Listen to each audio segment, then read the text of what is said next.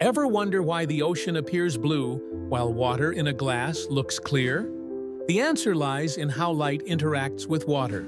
Sunlight contains many colors, but blue light is scattered more than the others due to a phenomenon called Rayleigh scattering. As sunlight penetrates the ocean, it encounters water molecules, which absorb longer wavelengths, red, orange, and scatter shorter wavelengths, blue.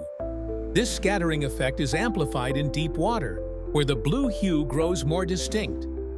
In shallow areas, the ocean may take on greens and browns, reflecting the seafloor and algae. In contrast, a glass of water reflects fewer light rays, meaning you see right through it, hence its clear appearance. Additionally, particles suspended in water, like plankton or sediment, can absorb and scatter light differently, altering the ocean's color.